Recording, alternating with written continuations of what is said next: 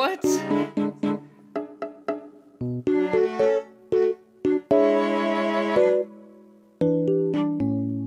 paint job looks great. There it is again, dude. Oh my god.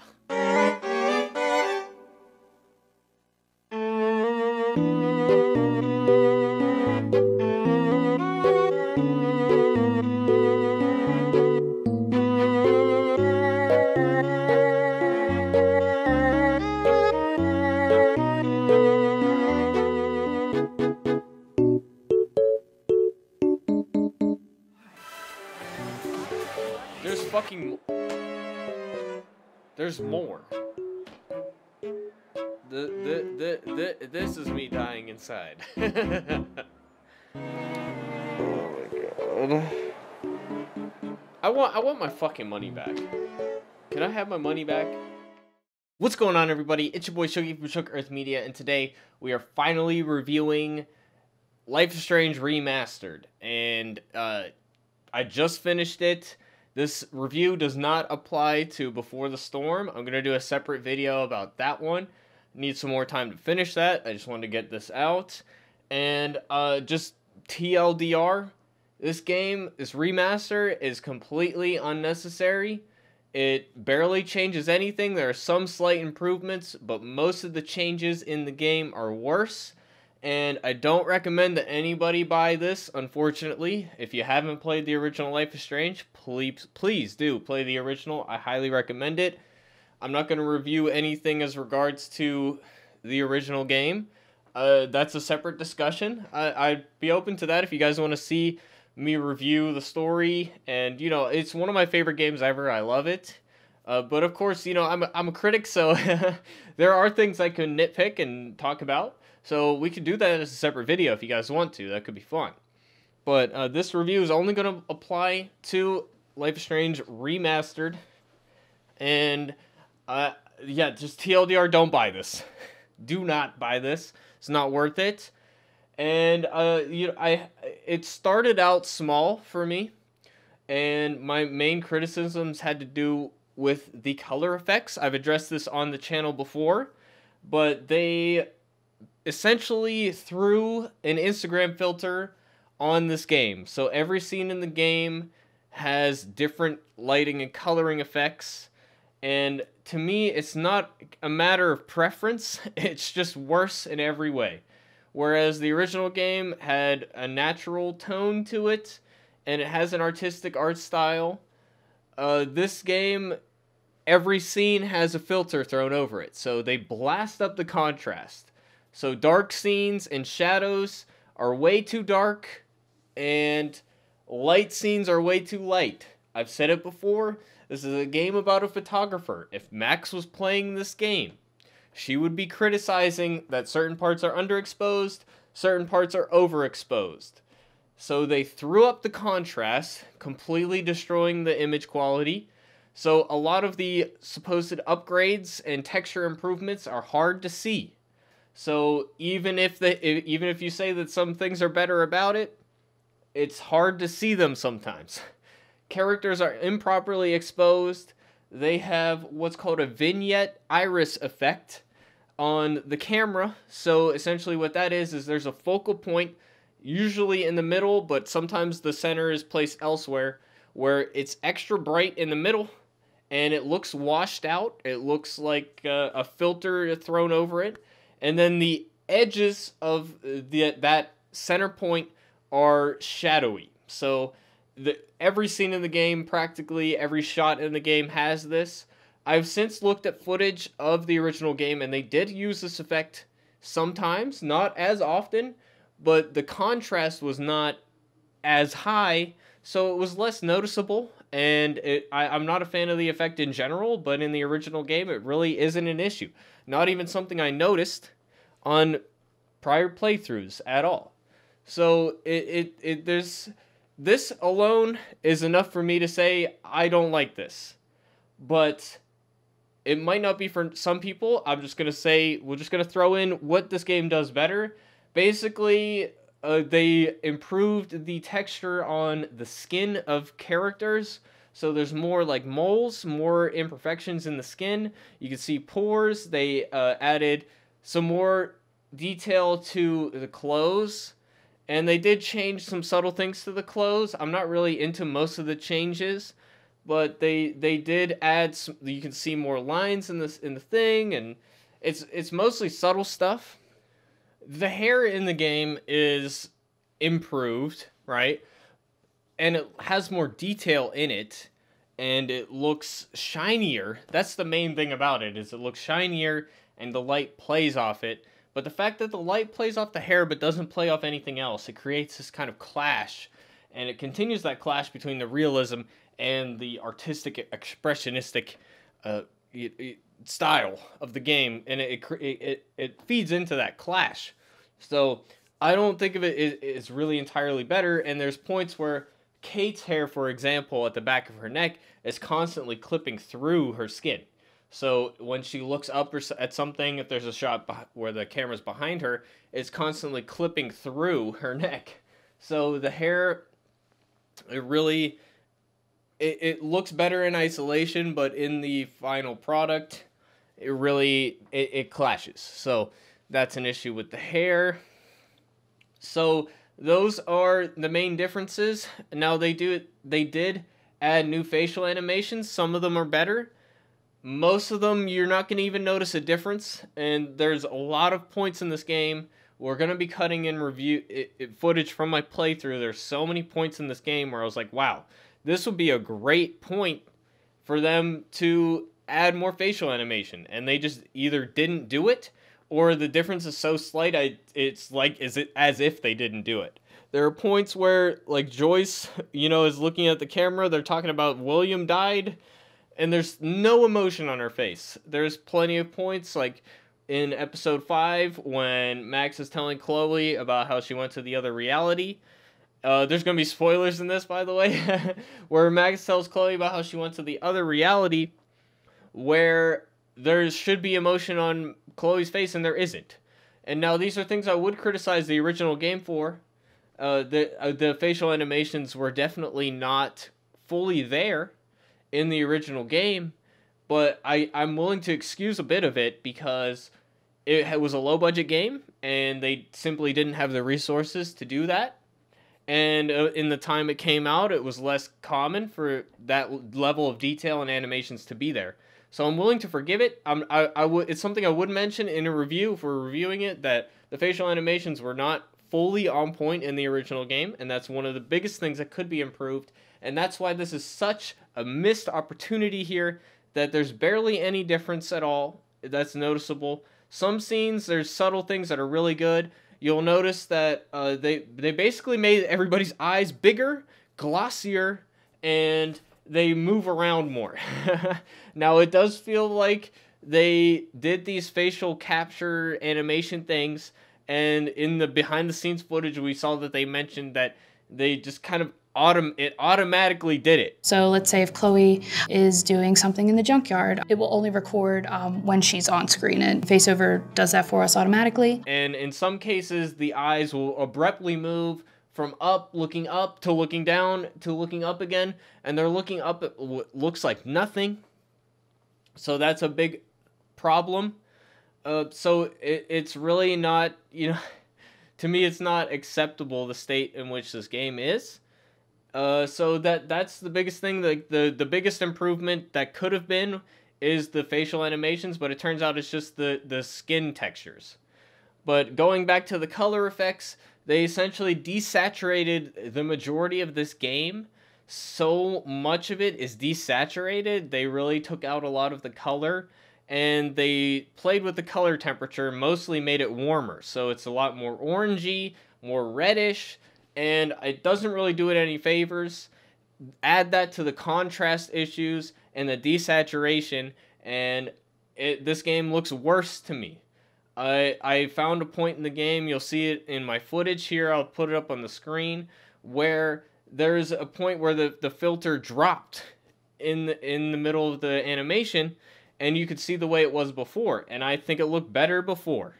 It looked more natural before. And there's scenes in the game, like when you're in Dana's room in episode 1, where the contrast is blasted up so high, Max looks like a ghost. She's just pure white. I mean, that's one of the things with this contrast thing and the desaturation is so many characters look pale. Frank, in so many scenes, looks incredibly pale. They added detail to people's teeth, but it just looks weird and unnatural. It has this uncanny valley thing going on, especially because they look perfectly straight and like it just doesn't look right. Mr. Jefferson looks pale in many scenes. You know, well, who cares about him, right? He's a bloodless vampire, so who gives a fuck? So, but you know what I'm trying to say?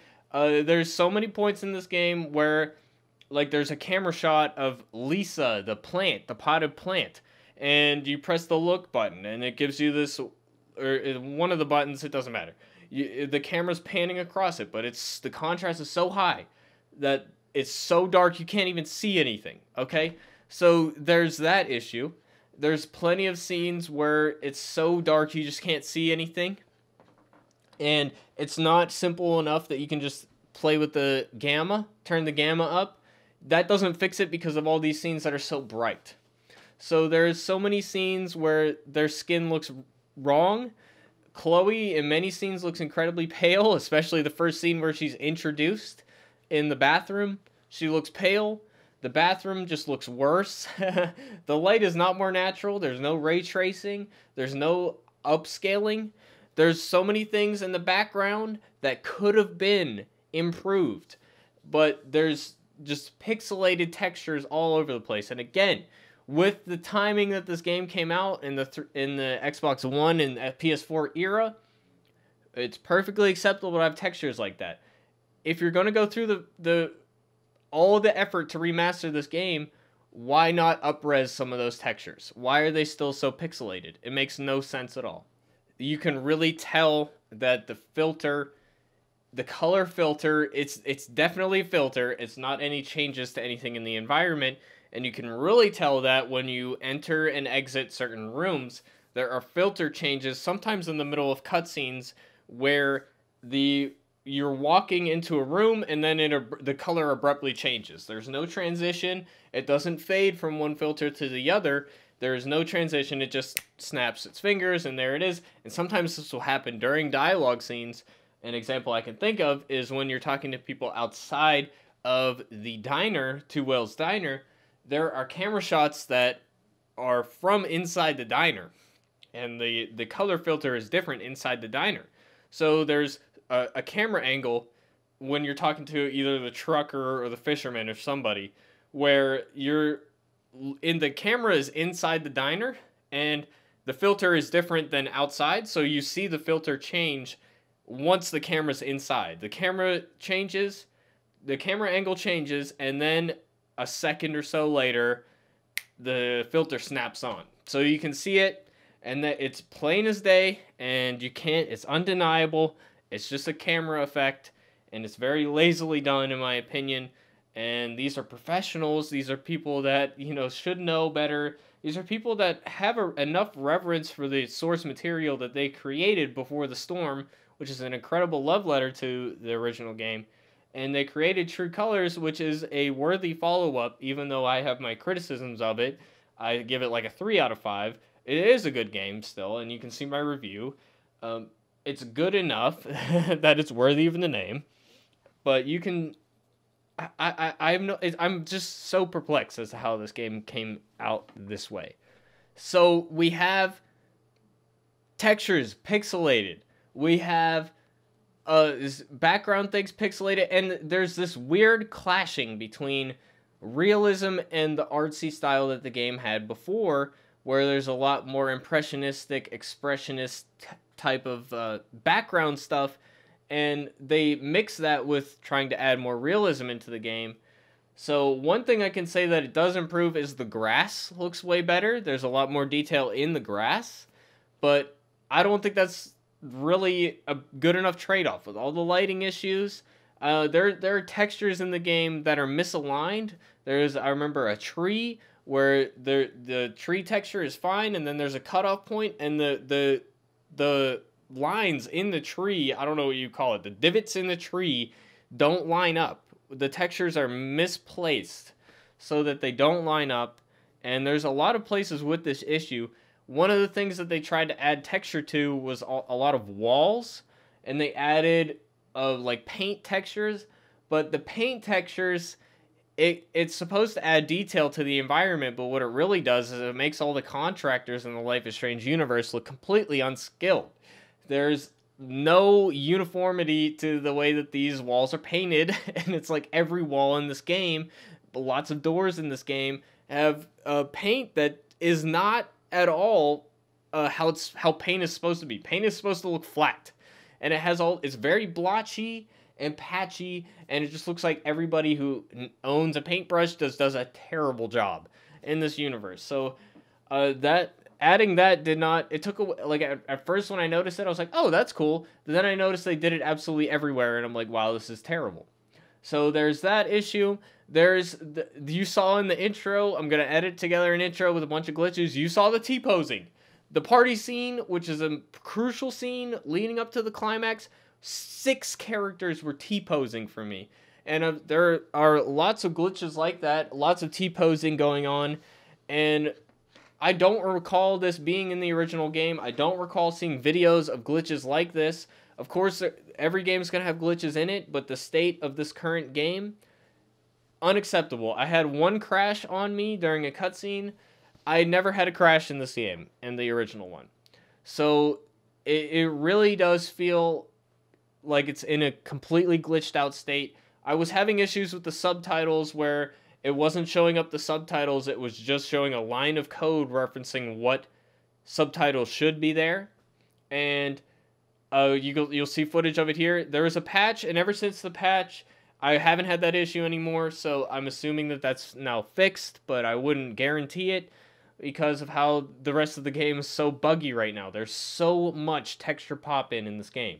Every camera shot, when you switch angles, the textures are loading in after the camera angle changes. I would almost rather a stutter before the camera change because it's so distracting. Like there's one shot where you're driving in Chloe's truck, right? And you cut to, it's supposed to be the the missing poster of Rachel on the road, and they drive past it and it flies away. There were several seconds looking at this road where there was no poster there, and then it just appears out of nowhere, and then they drive over it. So that's like every shot in this game. I don't know if it's because I had it installed on a hard drive instead of a solid state drive, but again, this texture pop in was not an issue in the original game. So really, what are you getting with this upgrade? You're getting a glitchier game. You're getting color grades that look awful, and the photographer in the game would criticize it for how it looks. You're getting bugs, you're getting crashes, you're getting T-posing, you're getting slightly improved facial animations in some parts, but some parts where the facial animations either look like they were not touched at all or they were made worse. There's parts where Max is all of a sudden looking up at the ceiling for no good reason. There's parts where, it doesn't look like it was touched, and it really needed to be. So, what is the purpose of this remaster? It's clearly only for a cash grab. There's no reason that this game needed to be remastered. I was not opposed to the idea of doing a remaster. I'm not opposed to that in general. I actually like the idea, because there are times when the remaster ends up being the ultimate version of the game. I'm a huge fan of Resident Evil 1 Remake Remastered. That is the ultimate version of Resident Evil 1 in my opinion. It is absolutely better in every way. It looks great, it plays great, no issues. I haven't seen any real criticism of that. Maybe there is. But that's one of my favorite games. There are plenty of remasters where it's like, this is the ultimate version. And they had the opportunity to do that here, and they did not achieve it, in my opinion. All that you got is you got more freckles on people. You got moles. Oh, great. Yeah, that's awesome. I mean, I paid $40 for that. It's really not worth it. With all of the downsides of this version, it being a buggier version, the color looking terrible, the shadows making things hard to see, some scenes being way too bright, skin tones looking completely off, all of these things added together, it is not worth the price of admission when I could just boot up the old one. And honestly, the slightly improved facial animations, not really that great anyways. So really, there's not much to redeem this, other than the fact it's an incredible game, and when it works, the story is just great. So I mean, it's just hard to recommend it. For returning fans, it's not worth the money. You have a better version installed on your computer already if you have it downloaded, or your console or whatever. For consoles, I'm hearing reports from people that this version crashes, the audio is not working. I'm hearing all types of things on the PlayStation version specifically. These are people in my comment section talking about this, and I take them at their word for it. So I'm reviewing this on Steam, but I must say that for returning fans, it's not worth the price, and there are more downsides than upsides in my opinion. And for people that have never played it before, you should really play the original one, because it's just a better, more stable version, and it's just better in every way. So I have no real reason to recommend this to anybody. So hopefully that answers your questions about my opinion. You guys will see I'll release my edited down versions of my playthroughs. I got really angry at a certain point where I was just like, wow, everything's worse. Oh, that reminds me. The beginning of episode 5, when you're in the dark room, the camera was shaking for me. That's another bug. So there's the texture pop in. There's extra frames after every cutscene. There's a frame of Max standing wherever she was. There's extra frames. There's wonkiness where characters in between camera angles are moving in weird places. There's all of these weird bugs, and it completely killed my vibe. The vignette effects, absolutely awful. The contrast filter, obviously completely unacceptable. So, yeah, I got upset with this, and as amazing as and incredible as the story is, I'm astounded that it launched in this state. It's completely unacceptable. We have to stop accepting things like this as gamers, because they're just launching projects that are clearly not ready. This was not ready for the big time, and even if they patch out all of the glitches, the substance of the thing is subpar. It's worse in pretty much every way, except for some slight facial animations that are better. So that's my review of Life is Strange Remastered, guys. Do not buy it. Avoid it with a 10-foot pole. And I wish I could get my money back. That's my honest opinion. But I bought it for you guys. I wouldn't have purchased it if it wasn't for the channel and the fact that a few of my trailer reactions did really big views. So hopefully I can save you guys some money. That's really my goal with this, is to say, please do not buy this. Do not waste your money. If you want to play it again, please just play the old one. It is so much better. So that's my opinion. I will be playing Before the Storm because I already paid $40 for this, so we're gonna sit through it. Or it was like $30 for me because I had to upgrade to the deluxe version of True Colors. But I said at one point in my playthrough, I was like, man, I want to retroactively give True Colors a worse review because of how badly this turned out. So this is a cash grab.